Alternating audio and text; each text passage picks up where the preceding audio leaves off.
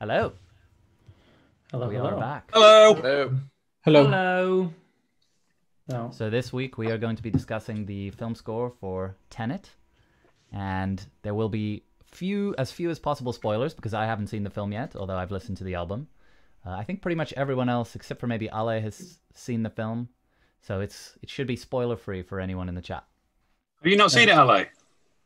I thought you had. No, I haven't. Let's try to Right. keep the chat spoiler free as well. Spoiler free. It's tricky. Right. Should we start by listening to something? Sure, let's kick it off with a track. What do we want to listen Yeah. to? Or maybe just some quick context that this is the first sort of major Chris Nolan film that doesn't have a Hans Zimmer score.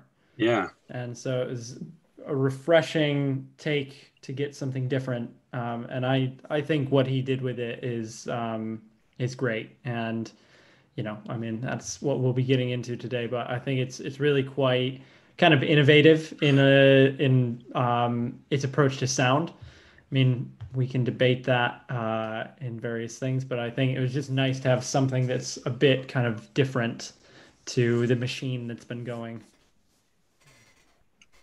Cool. We'll talk about this, Mike.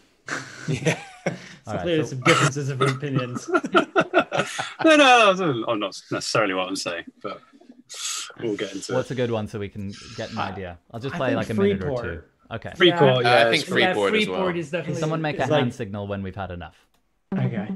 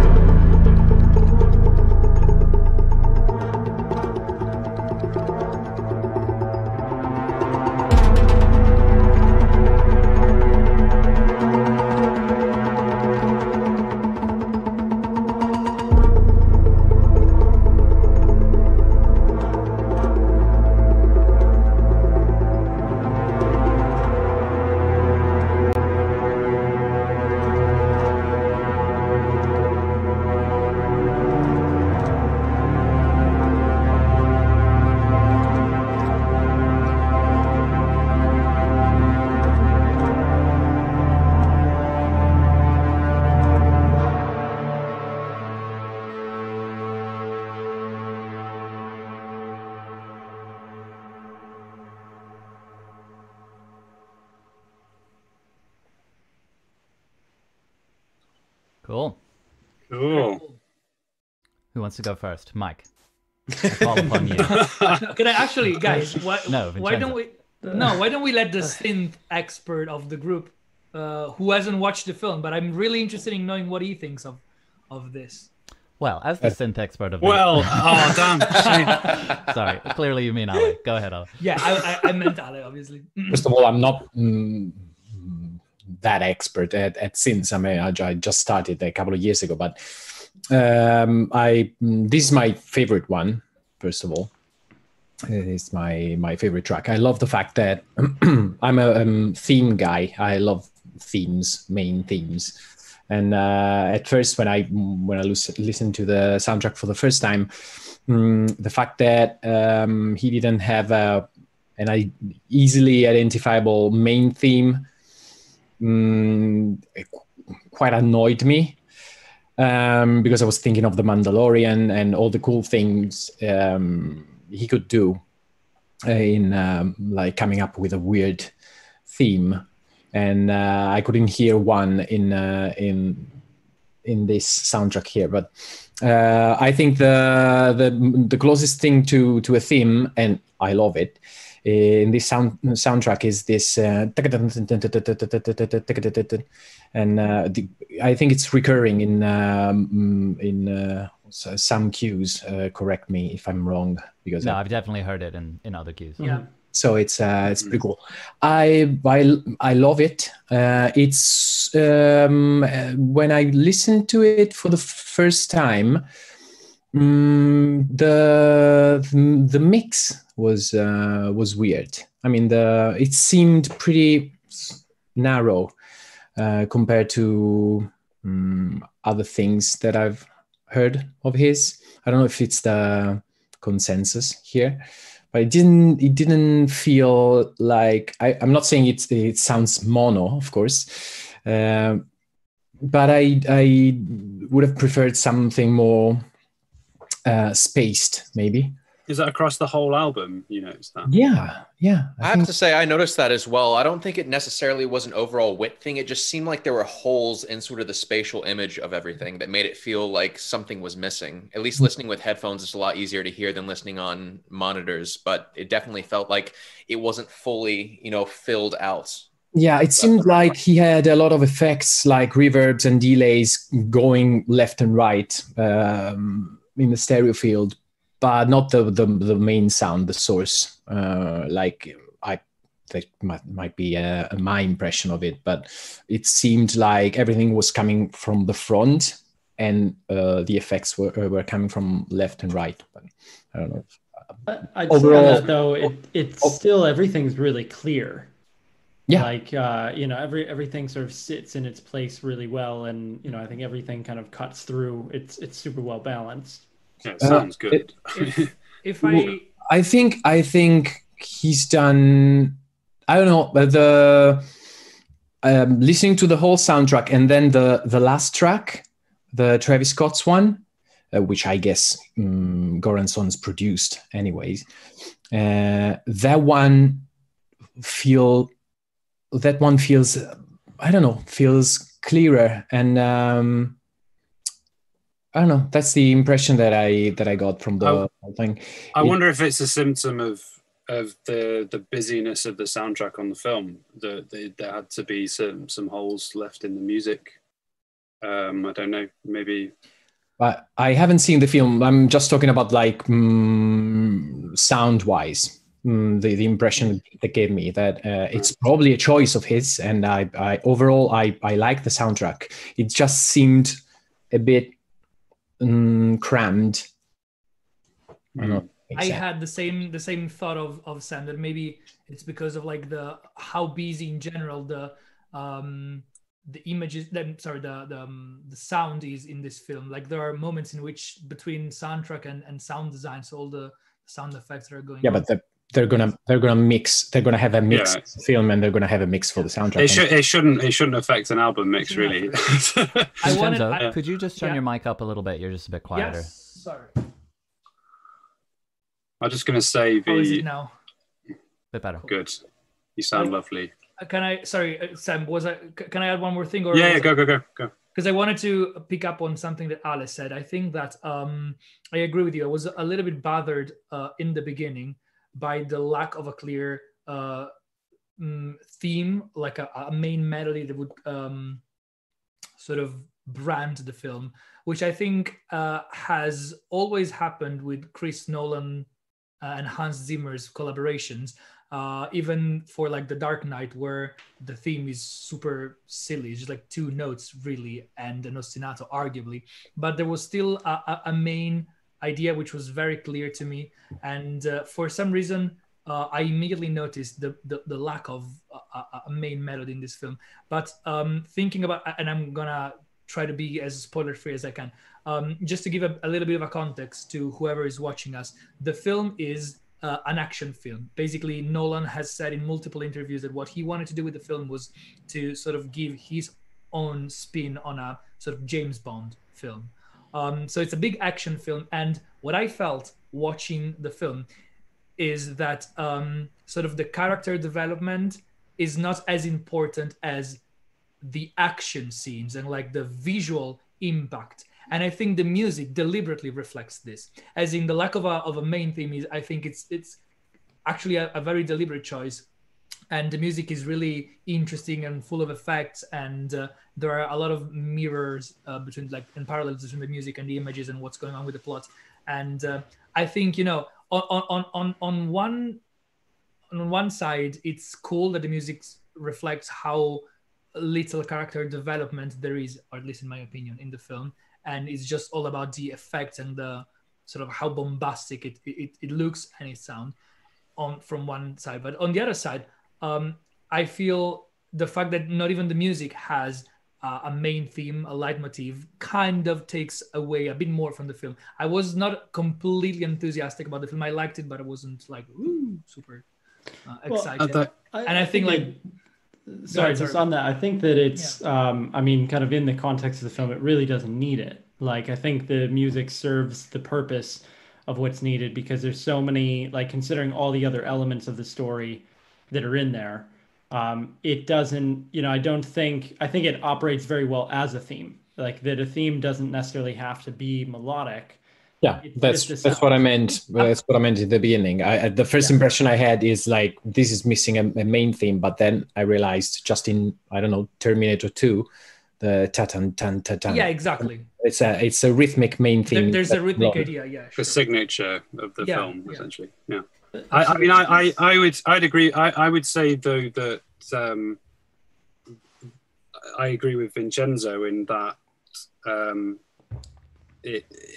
I would say that it probably does need it. I think for me, this is, I really enjoyed the film, but it's certainly for me not one of Nolan's best, because one thing he's so good at is making sure the drama holds its own in each film. And for me, in this one, it didn't. It was more about the spectacle. And I agree that the soundtrack reflects that. But actually, the argument could be made that it was his job to improve those aspects of the film and to make, because it's not like it's without drama. There's some really dramatic parts to this film, but I never felt the weight of them, perhaps as I might have done. I don't want to say with a Hans Zimmer score, because he's guilty of it as well, but you know, I think there are elements that needed a bit more musical help. Yeah, the one issue I had with it was that it just seemed to maintain the same level the entire time, much like Dunkirk did. But obviously in that context, it was meant to be this sort of heightened level of anxiety for the entire film. Whereas this one, I mean, there's a couple musical moments that are a lot quieter and a lot more subdued. But for the most part, it just, after a while, I found myself sort of having the music, and I'd prefer to almost call it sound design, because that's sort of what it's functioning as. It sort of lost any sort of emotive effect just because it was constantly going the entire time, unrelenting. And perhaps, it could have been helped with a little bit more thematic material to help develop the emotional aspects, despite the lack of character development. But well, I'd kind of disagree on that, in that I guess my feeling with this, and sort of bringing it back to just the track, and thinking just like the composition of it. What I really love about this track, and why it's probably my favorite track on the album, and it seems like the one that sticks out to everybody, you know, that I've heard the most about it, it's constantly developing.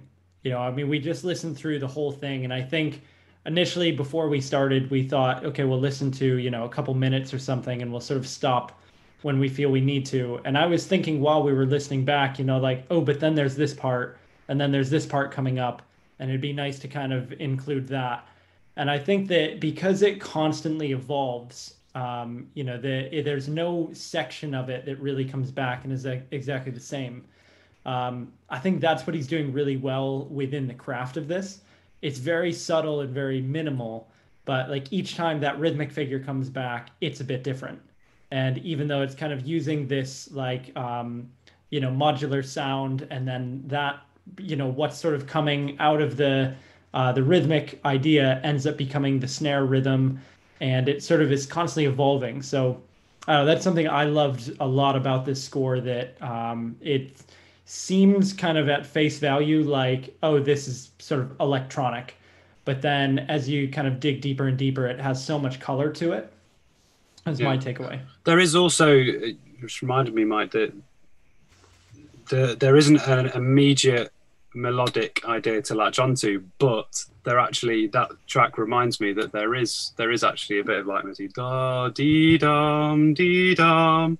That idea, I think, represents the protagonist. I'm not sure if it's in that track, but it is actually throughout. It's just in my opinion, it's completely overwhelmed by everything else. I don't know if that's deliberate. I'm sure it's a deliberate decision. But there is melodic content in there. It's just with many other composers, that would be first and foremost, that is the thing you develop, and I just don't think that's the thing he's developing, which I think is what Michael's saying about character development. If that represents a character and isn't being developed, that's a symptom of the film. I think more than anything, he's chosen to latch onto other things. Should we have a listen to another track that's maybe a bit more orchestral, like kind of the other end of the spectrum on this album? What do you guys think? Algorithm? Absolutely. Mm-hmm. Yeah. Yeah, I was just going to say before we move on, I definitely feel the kind of pop sensibilities and background coming through in this, not necessarily in that track, but in the soundtrack overall. Like there were some moments where I felt like in terms of musical development, there was a bit of staticity, like it was just in stasis. Like I could hear the same patterns, the same synths, the same sounds kind of just moving through chord changes in the way that like a pop backing band might do. And that's something that you don't necessarily hear in a more conventional film score. Like they usually develop the music internally. It just felt at moments that it was like kind of playing time. That was one thing that stood out to me as a bit of a criticism. But then, yeah, everything you guys were saying is also in there. I guess that's an action-y thing, though, isn't it? It's done differently, but in action films, I think that's very common to have that kind of ostinato, going on. Yeah, okay. I'm going to play the algorithm. Stop me when you want.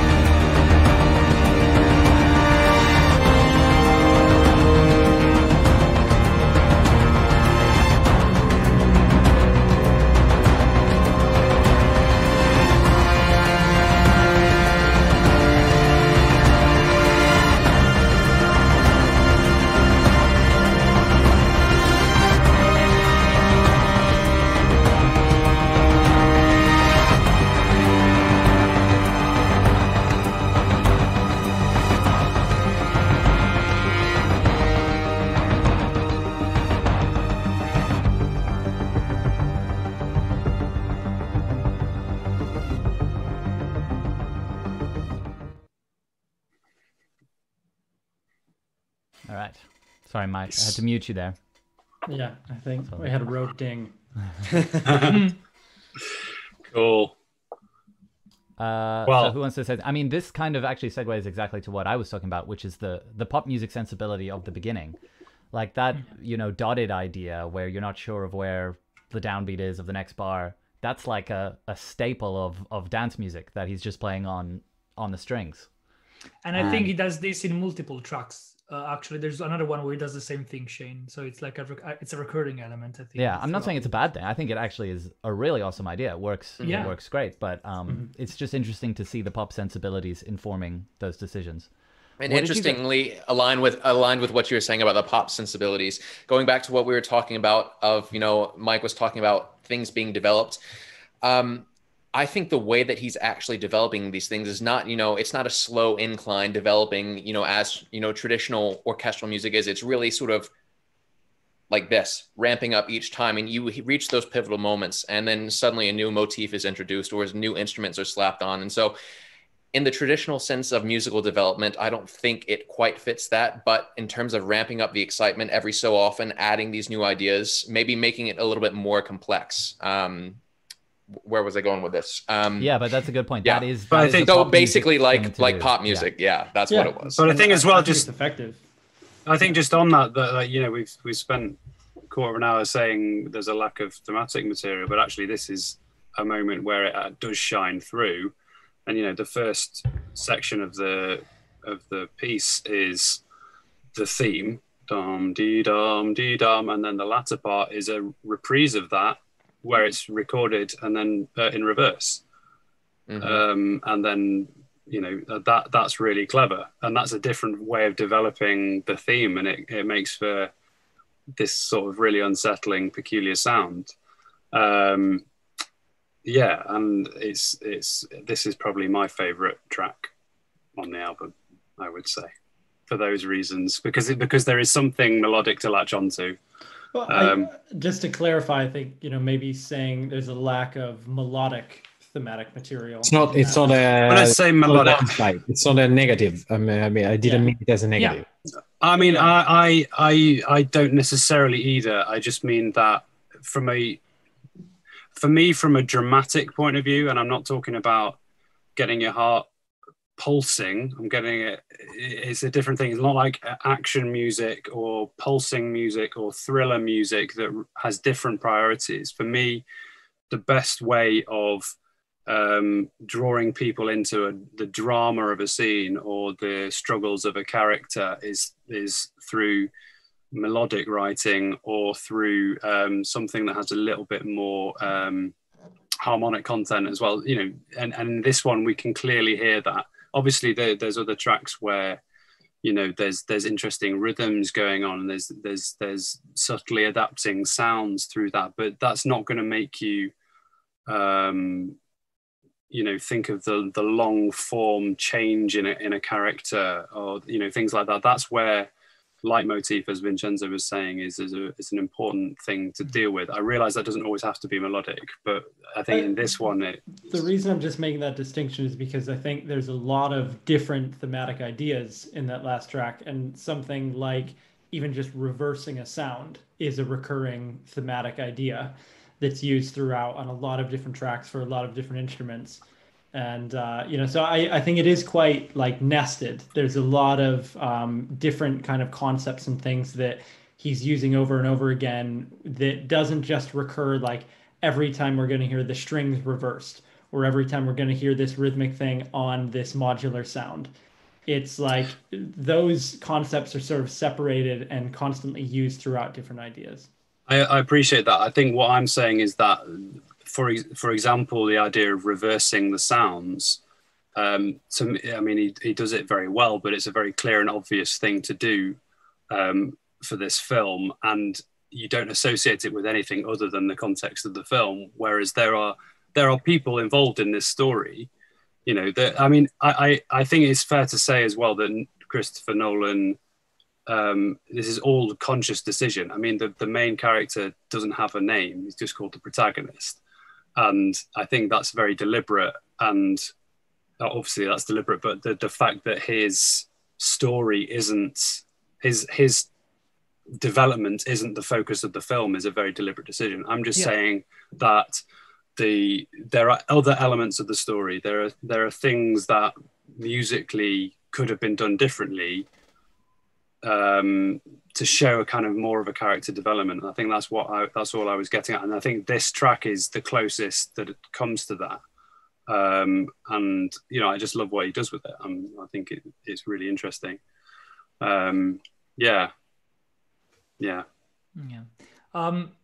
Guys, one thing that just came to mind is one track that we didn't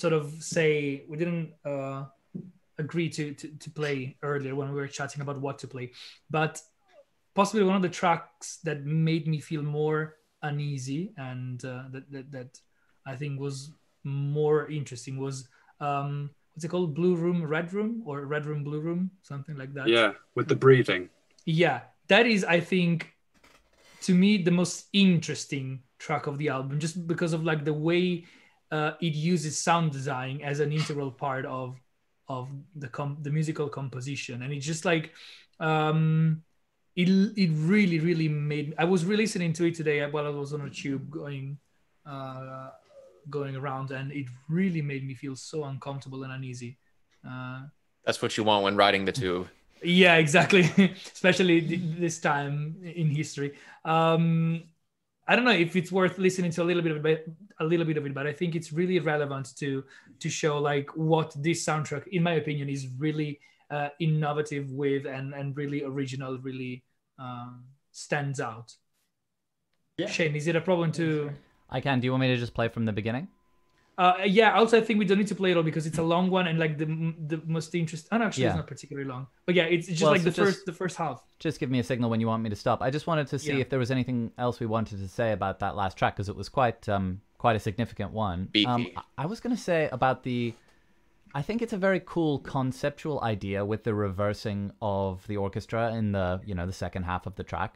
I'm not sure I really like the aesthetic. I'm not sure it really like came off to me in a satisfying way. To me, it was like, I kind of saw Sam do a little smile there. I did a little smile as well, because I'm like, I think it's a cool idea, but just the way it comes across. Does it work? You know what, Shane? My smile doesn't work for me.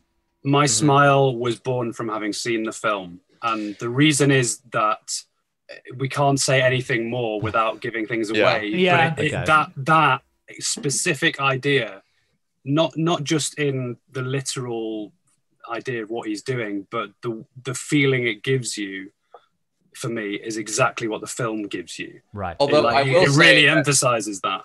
I will say that I don't think it's necessarily important that sort of reversal idea also factors into the storyline there, because most of the people that will see this film will not understand that is what's happening sonically. They'll not understand that the violins have been reversed. And so it's really only a way that he can maybe explore the story and find some interesting sound palettes, because most people will not necessarily identify that those sounds are in fact reversed. Well, I think sorry, go on, Vic. No, I think we're about to say the same thing, maybe, because I think people won't consciously think, oh, this is a reversed violin. But I think if you listen to the whole soundtrack, there's definitely, I mean, everybody has happened to hear a reversed audio file of any type somehow, I think, or it's a sound that somehow has is in the public general consciousness. Public consciousness. So and I think you just figure out what's going. The soundtrack is full of reverse. I mean, maybe I'm a pessimist in this way, but I think that maybe we're spoiled being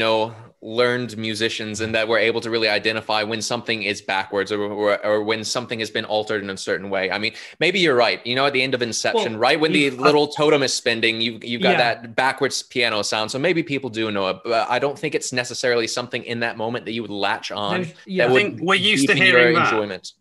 Everybody's used to hearing that, and then you're hearing that. Yeah, and I think everyone's gonna notice that that's weird. So but they might not know why. Because there's so many interesting synth sounds already in this film that are so foreign to the casual listeners. Would they really lock on to something that sounds different? Because now, if we were hearing a fully orchestral score, maybe it would be a lot more apparent to have the reversal of the violin sound. But seeing as we have all this synthetic sort of excitement and information going on in the background, would people really lock onto that specific? I think that's a clever fusion, and I think that the point isn't necessarily someone hearing it and thinking, "Oh, that's reversed, so it must have something to do with the film." I think they're gonna. This is why I think it's important to think of the two together. It's written for the film, and it's about the feeling that the marriage of the two gives you, and I think that they suit each other. I think the comparison I would make is Hans Zimmer's score to Inception. I think it's fair to say that Nolan likes to play around with time, and in Inception, it's about the stretching of time in a dream state. And so Hans Zimmer sort of famously took Edith Piaf's song "Je ne regrette rien," I think, and stretched out the low brass. Ba-bom, ba-bom, ba-bom. Although I think that's a lot more apparent to the casual theater goer. I'm not sure it is. I'm not sure it is. If you know the original song and you hear it slowed down, of course it's going to be obvious that time has been warped. Yeah, but you said it. If you know the original song, and there's no guarantee of any of that. It's just the feeling that it gives you in the moment in that film, where you know time is stretching, and that we're going into that dream state. And I think that's just a really clever messing around with music it's almost a sound design thing to do that, to put you in that space. And I think it's just a very similar thing that he's doing here. He's just messing around with time musically. I won't say it's like the obvious thing to do in this film, but I just think that you mentioned like with the combination with synths and everything, I think that's fair enough, but I think he does it in a clever way. I think it. Oh yeah, well, I don't think I'm not saying it's not clever. I'm just saying that I don't think the overall intent was that the audience would feel the reversal from this reversal of sound. It may be just a way of him marrying certain aspects of the story into his music a little bit more closely and tied in with the scene as essentially sort of a musical Easter egg for any sort of discerning ear. I guess I would just say, because we've talked about how much he's bringing in a lot of this sort of pop sensibility and a lot of like electronic produced music. It's probably actually more common for people to hear that and be familiar with that than like orchestral music. Well, yeah, they're familiar with the sound, but do they know exactly what it is though? That's really what I'm trying to nail down, is like, it doesn't matter if the sound is familiar or not. It's, do they realize that it's a reversal of something? Yeah, but it doesn't matter if they realize. Well, exactly. This is the point I'm trying to say, is that I don't think the actual reversal is the thing that people are intending to lock onto. No, yeah. I kind of think it is, in the way that like it's a clear, it's a really sort of direct allusion to the story. And but do you think a sound in reverse is an allusion to the story, not just specifically the first violins in reverse? Yeah, that's what I think Michael means. Yeah, I guess what one thing that I would maybe add to that is that he's done it in a way where there's plenty of films, like I'm thinking of like Harry Potter 3, where they've, like, even John Williams used some reverse sounds to give the impression of messing with time. I think people are pretty familiar with it. The thing that's clever is that you hear the theme as we heard it at the beginning, but in reverse, and it sounds weird because all the attacks are in the wrong place. And I think people will hear that, and they don't necessarily, I think they would anyway, personally, know what exactly how he's done it. But I don't think that's important. I think it's the backwards feeling it gives you listening to it in conjunction with the film, because you're meant to feel completely unsettled by all of this when you're watching and listening to it. I just think that's the clever thing, is that the thematic material has developed in this way, in a way that is impossible to develop music in real time. Do you see what I mean? Mm-hmm. I think that's the thing that appeals to me, is that he's in recorded medium, he's able to develop the music in that way. I'm looking forward to, when I do see the film, seeing this particular moment. If you say that it's a very crucial moment within the story, I think it's one of many.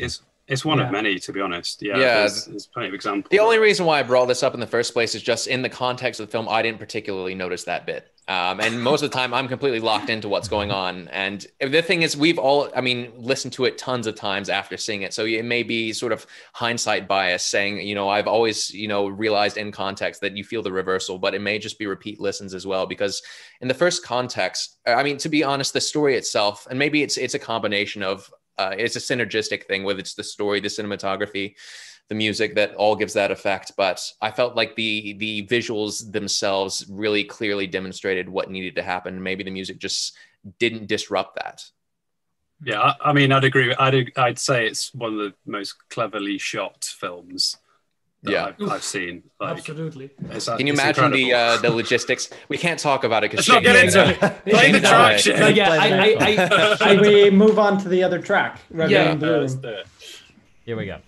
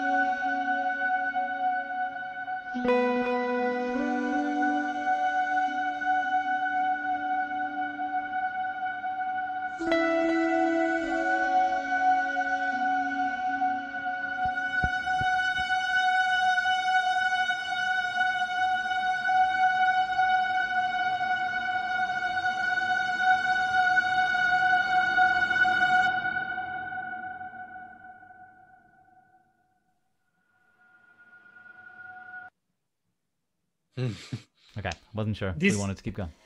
Yeah, there's more of this, and then it gets a bit more exciting. But like, I was just imagining you sitting on the tube in panic. You know, man, I was like, frigid. literally, I need to get out of this tube as soon as I can.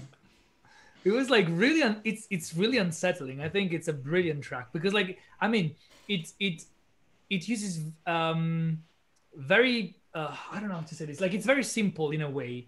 There's not much going on, but the way that sound is manipulated and the way it uses non-musical elements, so like noises and samples, to just create a feeling. Really, it's super interesting. I think like this kind of work that it did makes the soundtrack completely worth listening to the whole album, in my opinion, because it's really interesting. Like, I just wanted to be polemic for a second.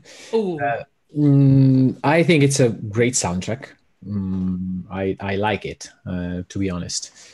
But I think it's innovative in a sense that we've never seen something like this in a blockbuster film. But I've seen this kind of stuff in many other films. I mean, I was thinking, if it's a different style, of course, but I was thinking of Under the Skin. I was just thinking that. I have to be honest, if I think of something like sound designy and electronic, organic, hybrid, I mean, Under the Skin is a million times more innovative, in my opinion. I'm not saying it's a better score, and this one is a worse score. I just think that I think we give. I mean, I think we're saying that this is so innovative as if it's innovative in the general soundtrack world. But I think it's very innovative to have a blockbuster movie with this kind of sound design and warped sounds, and electronic stuff. By all means, I didn't want to say that like nobody has ever done this, because No, yeah. I know. I agree with you. Well, I'm not sure think... it even is, to be honest, in blockbusters that innovative. I mean, Mel Wesson's worked with Hans Zimmer for donkey's years, and he put the bat flap in Batman. The sound of it was like Sure. buried underneath 400 strings, and I don't know if it was a signature. It was a signature of the score. I mean, it's no. I know. Even like the Joker's suite, or like the Joker's theme, is just like A people scratching on cellos with pens and like all sorts of weird stuff. But still, I think there's a quality to this soundtrack specifically that is different from that too. And to go back to what I was saying, I think it's there's a simplicity to it that stands out, in my opinion. There's like working with with few elements and manipulating them and twisting them as much as possible. What's the minimalistic nature of the score as well, right? Yeah. Just having simplistic ideas that add up over time to create a more complex overall image. I think Ale touches on a really interesting point with that yes, I agree completely. It's looking at it in the context of it being a Hollywood blockbuster. And from all of us who've worked on Hollywood blockbusters and have seen kind of what that machine looks like, and that, it's hard to, well, it's easy to sit and judge a composer for what they've done without understanding all the different sort of business elements that they're kind of up against. And in a massive franchise, you'll get a lot of kind of stops and people wanting things to be quite safe. This is, obviously not a franchise, but it's a massive blockbuster film, and it's great that he's able to combine a lot of these things in one score, so that you're able to have all of these really unique and sort of proper electronic music coming into it, along with some interesting ideas in orchestration, and then bringing in some of these sound design elements. And I think the fact that he could kind of get all of that into the final mix and get all of these different ideas is really an achievement as a composer, because it would be really easy to take something and, sort of play it safer, especially on something of this scale, where in a lot of indie films, you get the freedom to go off and be a lot more artistic with something. So I think that's, quite cool and quite an achievement to be able to have all of that. I think it's a testament to the way Christopher Nolan works as well, because he, from what I've read, he did the same thing that he's done with Hans Zimmer on a lot of their films, their collaborations, which is got him in very, very early. I think he met with him, this is Ludwig Göransson now, he met with him just to sort of talk about music for like 6 hours, then said, do you want to come back and read this script? So he did, in a dark room for 5 hours. And this was long before they filmed anything. And then they spent 3 months coming up with ideas for characters, for ideas in the film. And then he was writing all through that and all through the filming process as well. Apparently Nolan would email him from some random part of the world. And that is very rare to, on any level of film. It's sad that it's very rare, because that feels like it should be the ideal way of working, right? Because you can really get into the DNA of the story that you're actually working on. Yeah, it's because Christopher Nolan has, achieved enough clout for himself that, people trust him. But if it's, a director coming into a studio, there's just so many, moving parts. Like, I get why it's hard to do, that kind of collaboration, or that it's rare, because there's just people and money and a lot of things at stake. So it's wonderful that he gets to kind of, he's earned that clout and decided to kind of keep pushing and innovating. I mean, I think that's a testament to him as a director too, for sure. I think as well, like it's that he's definitely got the influence to make those calls, but he also appreciates the importance of the soundtrack and loves music, and so he also allows the music to inform the shooting of the film as well, which is rare as well. I think I'd agree to a point that there's so many moving parts in a film that it's rarely possible to have that length of time involved. Length of time. I would say personally that there's no reason why a composer can't start coming up with ideas before the film's been shot. If there's a script to work to, I think it makes total sense to do that and to have that collaboration start as early as possible. I don't see why not. But it obviously, other than budget.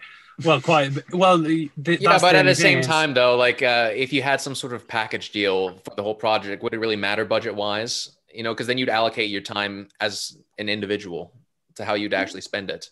Yeah, I mean, not to, kind of, it's going down a different rabbit hole, but I think just depends on, what it is. And if you can justify that kind of, like, we would all love to work that way, who wouldn't? But, if it's like literally peanuts, to do something, then, you're, and depending on kind of what flexibility you get out of it, I think it comes from both ends. Like, we'd all love to work that way, and but we'd love a collaborator who loves to work that way, and there's that sort of mutual respect.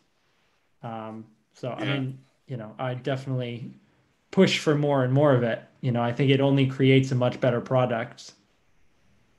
For sure. Guys, do we want to listen to one last track, because we're kind of getting towards the end of our... Sure. I was just going to say on that one, I agree with what you said at the beginning, Chenzo, that it's interesting to hear just the quality of the individual sounds and like a few number of elements very exposed where you're just listening to almost one sound. Like the sound of I think it's like a reversed bass guitar or something at the beginning. That's an incredible sound that has been crafted and polished, and you're just hearing that on its own. And I think there's something to learn from that, because it's very easy to just put 10,000 things on top of one another and say, there it is. But it's interesting to just have one thing. I had the same reaction to The Mandalorian, actually. I mean, I wasn't overly enamored with it. I just didn't like the tone, but like, he's really brave with his sounds. Like, you can hear everything he's doing. And he spent time on specific sounds, for sure. Yeah, I don't know about you guys, but personally I've had experiences where I've like made a sound and I'm like, it's pretty good, we'll just bury it there, it's good enough. But it takes real craftsmanship to have a sound that you can stand behind and say that is exactly what it is, and you're hearing only that.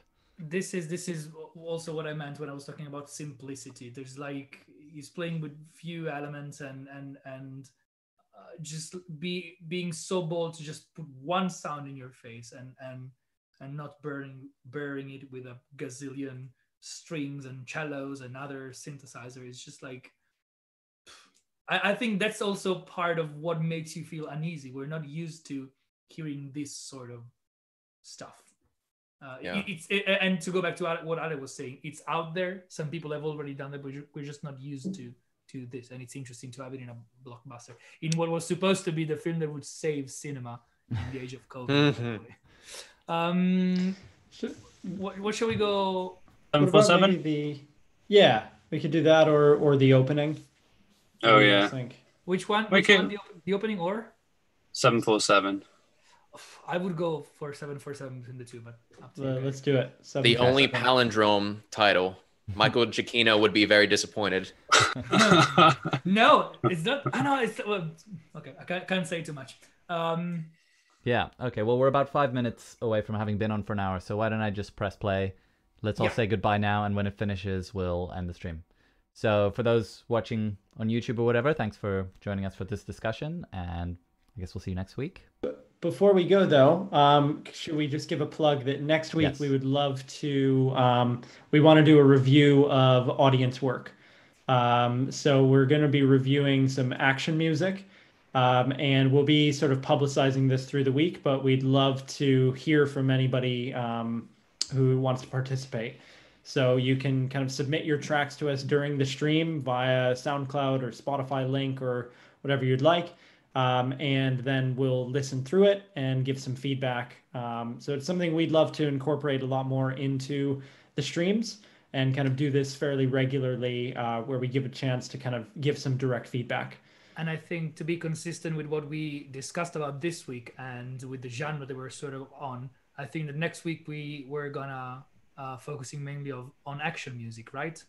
Yeah, it would be action music, action-packed stuff. Cool. All right, great. Here we go. 747. Cheerio.